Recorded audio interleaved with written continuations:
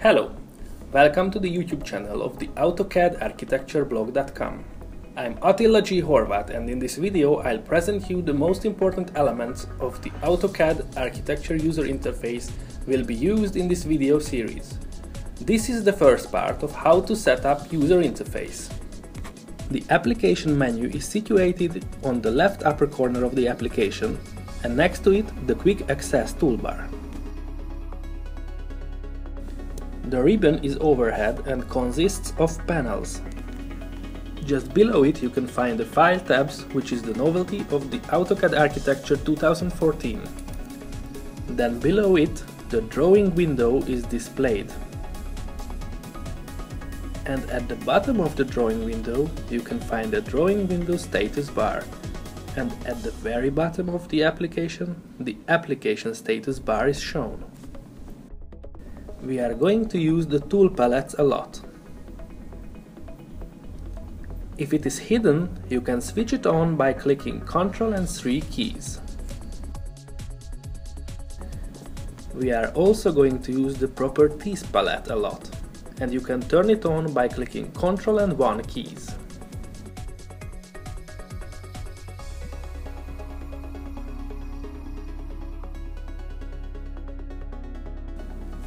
If any palette is in hidden mode, take the cursor to the title bar and with right click turn off the auto hide option.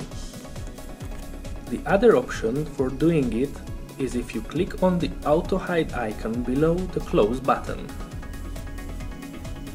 If any palette is in floating mode, right click on the title bar of the palettes and check the drop-up menu if there is a check mark next to the Allow Docking menu item. If there is no check mark, click on the menu item and then grab the title bar by left clicking to try to dock to the palette on the left or the right side of the screen.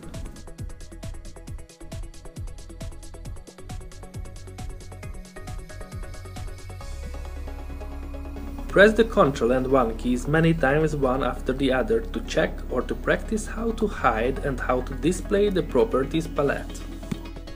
Repeat pressing Ctrl and 3 keys to hide or to display the tool palettes.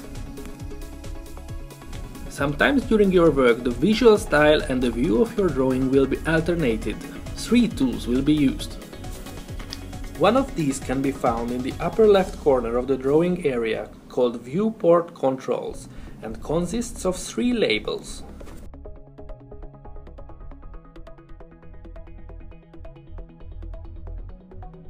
Click minus to display options, changing the viewport configuration or controlling the display of navigation tools.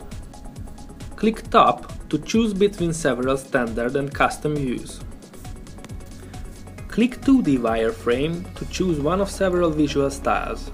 Most of the other visual styles are used for 3D visualization. The second tool is the View Cube, situated in the upper right corner of the drawing area. The View Cube is a 3D navigation tool that appears when the 3D graphic system is enabled and allows you to switch between standard and isometric views. If it is not shown, use the ribbon menu, View tab, then the Windows panel, then the User Interface, and finally the View Cube root to be shown again. The third is the navigation bar. Basically it is situated vertically under the View Cube. From here, other navigation tools can be reached, like the pen, the zoom tools, and the orbit tools.